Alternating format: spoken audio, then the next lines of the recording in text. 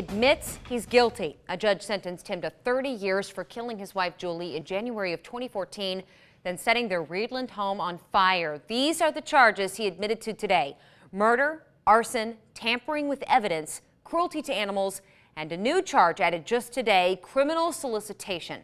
Local 6's Juliana Valencia was in the courtroom this afternoon. She joins us live from the McCracken County Courthouse. Juliana, do we know why Griffith entered today's guilty plea? The prosecution believes a big reason Griffith entered a guilty plea is because of the new charge of criminal solicitation. Again, that's where Griffith is accused of asking another inmate to shoot the lead detective on the case, Matt Carter, at his home.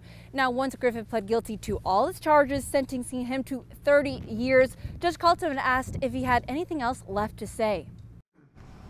There's no excuse for what I did, and I can't take it back.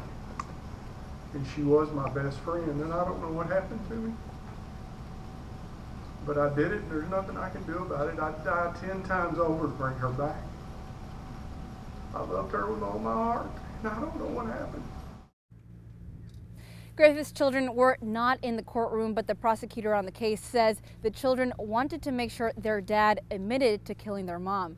Now tonight at 10, I'll have reaction from law enforcement on today's guilty plea. Live in Paducah, Juliana Valencia, WPSD Local 6. Boy, really intense testimony there. Juliana, thank you.